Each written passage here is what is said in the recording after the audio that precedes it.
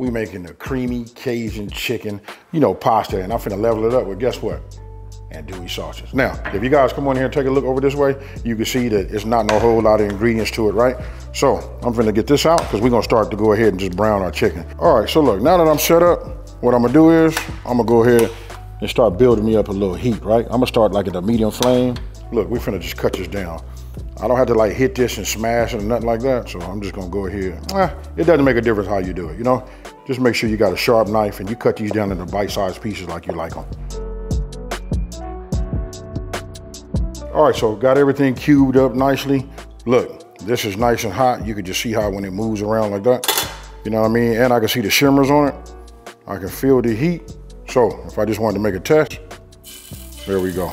Now we just go ahead and just add them.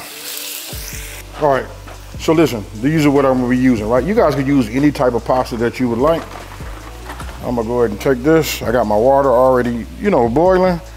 I've already put, a couple of pinches of salt in the inside. I'll do that. Then I'm gonna come here, just give this a stir. Make sure I get this back up on high. Once it start boiling, I'm just gonna do these al dente. I want you guys to follow the instructions that's on your box, right? That'll tell you what your time you need. In this case right here, I'm only gonna need about 11 minutes. So what we wanna do is, while that's, working, I'm gonna go ahead and just take my onion. I'm gonna dice this.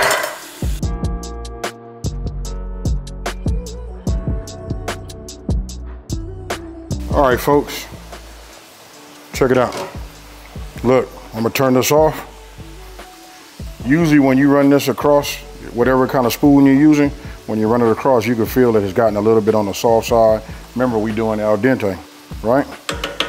So now we want to stop the cooking process. So I'll just take it here. I got a colander inside of my refrigerator, inside of my sink. Cold water.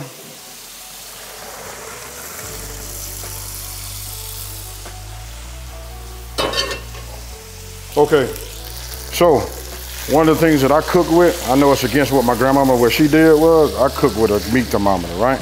If you guys come in here and take a look at this right here, look, you see that? And just to let you guys know, look, what that say right there? Smoking and grilling with AB. But check it out, I always temp like my bigger pieces just to make sure. When I turn it around, that's it right there, 170. I'm good, folks. You know what I mean? Now, I'm gonna go ahead and just add my onions, right? Then if you got anything, it depends on what type of pot you're using or pan, right? It'll pick up all of the fine off the bottom. That's what those veggies do, especially when it comes to the your onions, you know what I mean? That right there, that acid just picks up everything. But these are non-stick, pots and pans. So look, if you look right there, I can just move anything any kind of way. It's already up. Now for my favorite part, folks. Whew. The garlic press. Here we go. Then I'm gonna come with my Creole kick. Now you guys, if you don't have this, you can always use your favorite Cajun seasoning, right? We rocking and rolling now. Look at that, look at the color. So we got all of that going in there. Look, let me get this can going. We're gonna open this. I'm not getting ready to drain nothing because we want all of the flavor, all of the juice, all of that comes into play, right? Check it out. Here we go. When it comes to the andouille sauces, right? You got two ways you guys can do this. You can put them in a little bit earlier, you know what I mean? When you're going ahead and doing that browning, if you want to put some of that color on there too. All right, then when you get them cut, look at this right here, look. See how they go in there? Some half, you do it like you want to do it. Look at that right there, folks.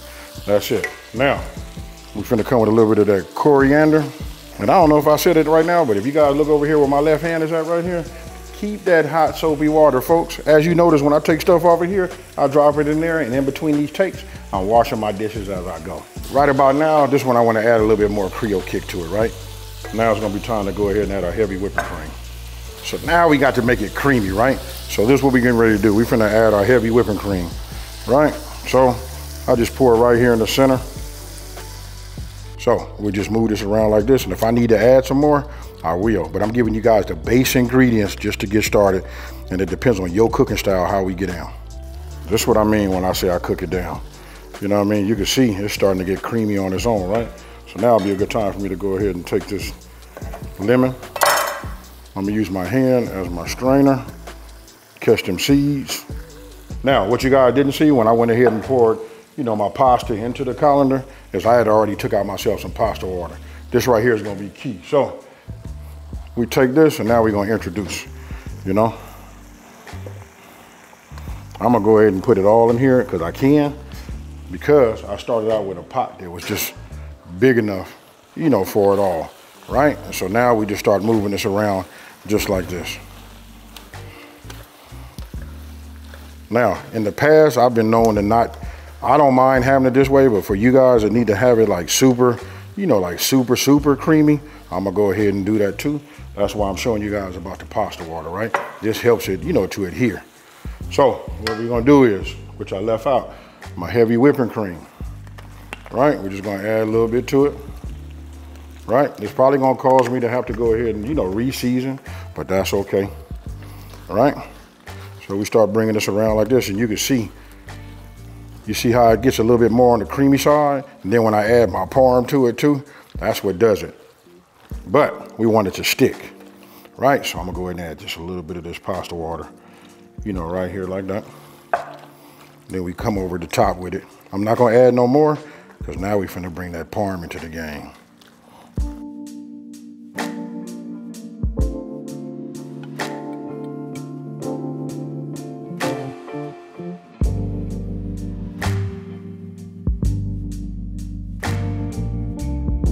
All right, so look, I done already took pictures of it and all of that. You know what I mean? It's starting to get a little bit, it won't be as creamy as it was in the very beginning, but I'm going to add some in here like this. And then I want you guys to pay attention to the size of my chicken. You see why I did it that way? I don't want them little small, little bite-sized bits. You know what I mean? I want to be able to know when I put that, when I bite down on that chicken, I want it to be right. All right, man, you know what? Ain't no need faking. I've been sampling in this the whole time, you know what I mean, out of my bowl, right? Got a fresh spoon, a fresh fork. Let me go ahead and get a little andouille, right? A little chicken. Whew. A little bit more pasta. Come on there. There we go, folks. Cheers.